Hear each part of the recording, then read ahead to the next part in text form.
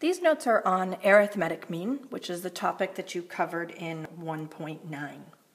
Arithmetic mean just means the missing terms in an arithmetic sequence, finding them.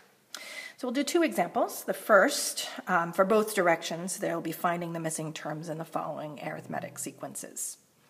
The first one, we're given 4 terms, but we're given only the first and the last. So we'll want to remember that arithmetic means I'm adding something each time. So to go from the first to the second term, I'm adding a number, and we use the letter D for common difference. The second to the third, I'm adding D again. And from the third to the fourth, I'm adding D again.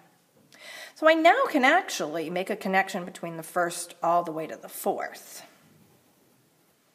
which is I'm adding D 3 times. So that is 3D, which means I'm now in a position to write an equation. So I can say 12 plus 3D equals 24. I'm going to solve this, subtracting 12 on both sides, dividing by 3 on both sides, and I have that D equals 4. Now that I know what D is, I can actually finish filling in my table by adding 4 each time. 12 plus 4 is 16. 16 plus 4 is 20. And just to double check, 20 plus 4 is indeed 24.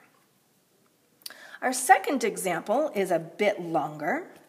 In this arithmetic sequence, they give us the first term, which is 32, and then they go all the way out to the 7th term. And they tell us that that is -4. Again, remember that I'm adding D each time.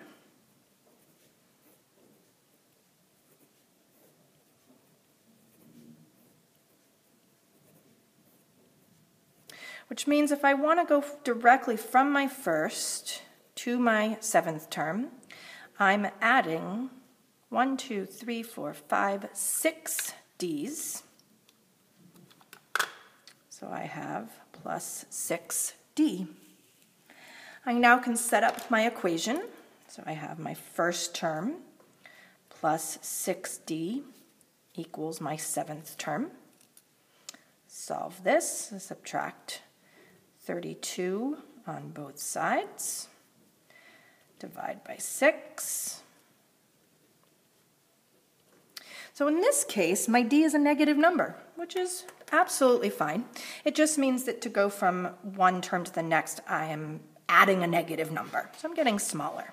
So 32 plus -6 is 26. 6 plus -6 is 20.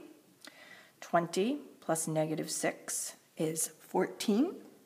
14 plus -6 is 8. 8 plus -6 is 2. And then just to double check, 2 plus -6 is -4.